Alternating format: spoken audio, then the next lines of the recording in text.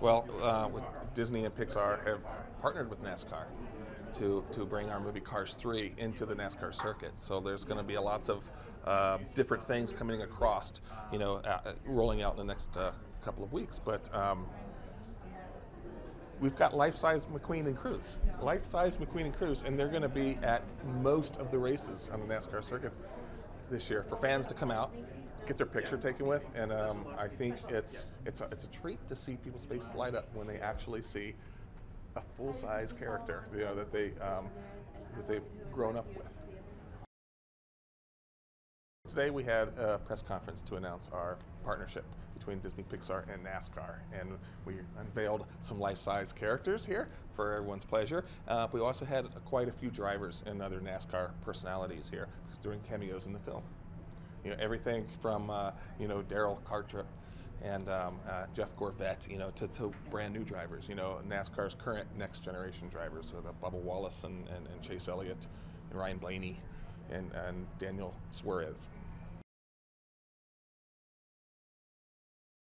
I still haven't accepted that it happened because who gets the chance to be part of a Pixar movie? And not only just a Pixar movie, but Cars. Cars, everybody knows Cars. I was actually telling Brian, the director, that after I got the job, I realized that Cars is everywhere. It starts sticking out at you. I go to the dollar stores, it's there, like anywhere. And so for me to be part of such a successful and amazing franchise is something that I never thought would happen, and I'm very, very grateful. I appreciate it so much. I still don't think it's hit me. Seeing the car is a little, it's a little emotional because I keep having this joke with the Pixar people that I don't think the movie's real. So to actually see it in real life, can you imagine if you went somewhere, if you went to your favorite store and there's a mannequin that looks like you and you're like, this is not me, but it is me. That's exactly how I feel with Cruz. And I don't mean to brag, but she looks pretty cool. So I think I look really pretty as a car.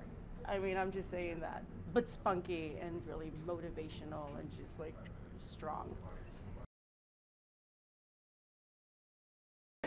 Well, for me, it's just like a dream because when I was a kid, well, I'm still a little kid, but when I was younger, I was a huge fan of cars. In my house in Mexico, in my mom's house, I have pillows, I have remote controls cars, I have actually a lot of cars, the big cars, like hundreds of cars of all the movie. I'm like a huge fan. So when I got the opportunity to do this, I didn't think twice to say, yes, I'm in it. Yeah, I follow up Daniel. I don't have much merchandise as he does, but I just remember growing up and watching it and staying connected with it now that, we're so involved in the NASCAR sport and the Cars 3 is coming about. You see it every tweet, every social page, it's all about. So it's really cool that we're actually a part of it. Have my couple lines that are in the movie. So I think what's really special is my nephew, he's 3. He's still trying to understand everything. So I'm going to sit down with him and watch Cars 1, Cars 2, and then when Cars 3 comes out, I'll be like, hey, that's me that you hear. That'll be fun.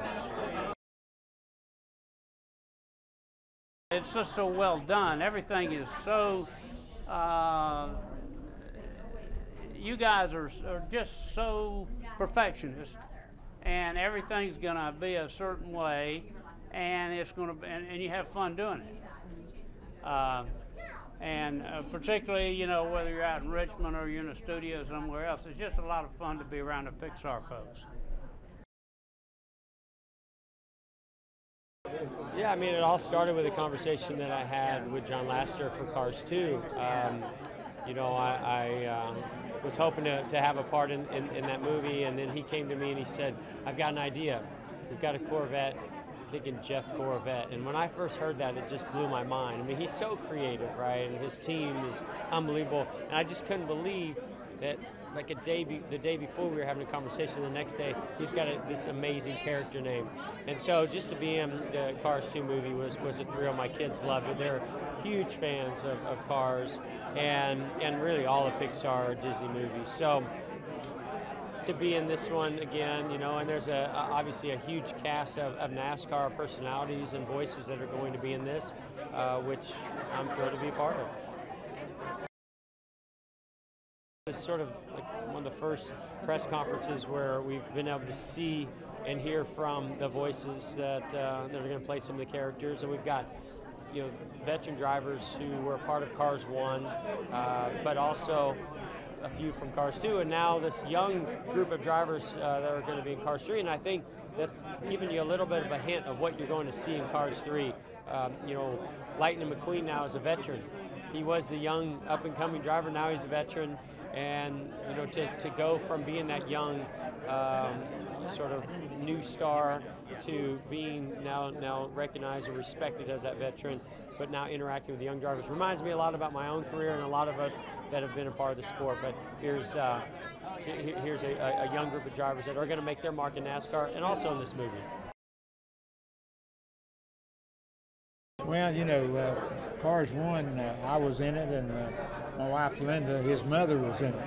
So, getting a deal of having Cars 3 and getting our son in the thing, then we're getting the whole family involved in it. Yeah, I think for me, obviously my sisters, everybody had kids, my nieces and nephews, they grew up with Mr. the King, and just for the record, that's what we always called him when we were growing up too.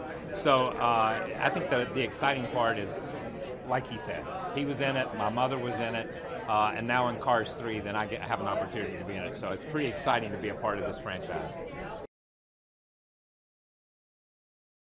I remember taking my kids to the premiere of Cars 1 at Charlotte Motor Speedway, and they were 6 and 7. And of course, a lot of people we knew were in the movie, and they thought that was a really, really big deal. So my daughter said, "Why aren't you in the movie?" I said, "Well, because I came to watch it with you." And that was a pretty good answer for them. But it's great now that they're 16 and 17 for them to be able to see this, and for me to have just a tiny part in what's just a great storytelling experience. Cars 1 is just so much more about life than it is about automobiles. And now to bring the whole story full circle, because they know Jeff Gordon and they've seen what has gone through Jeff's career arc right up until his final race, and the whole idea that there's just a whole bunch of young kids that are fast and they're fearless, like my son wants to be. So it's great to see all that develop, and I can't wait to see it all develop on screen. To me, being able to be on stage with all those stars and legends of the sport, and then the future legends as well, and to see the cars coming to life and the things that we've talked about with Brian and with Jay from the technical side, it's just amazing to me how the whole thing is put together. Now here it really is, and it's happening. So I'm as excited as if I was racing here again. I play Ray Reverham, and I am I'm not totally a bad guy, but I play Storm's crew chief, and it's really neat because Brian Fee, the way he got me to do it, he said, "I want you to act like you're talking to Jeff Gordon, just like you used to." So a little bit of my old New Jersey accent came out, but it got really exciting because in my mind I was talking to Jeff again, but it was Storm. The press conference for Disney Pixar's Cars 3, which I am so excited to be in.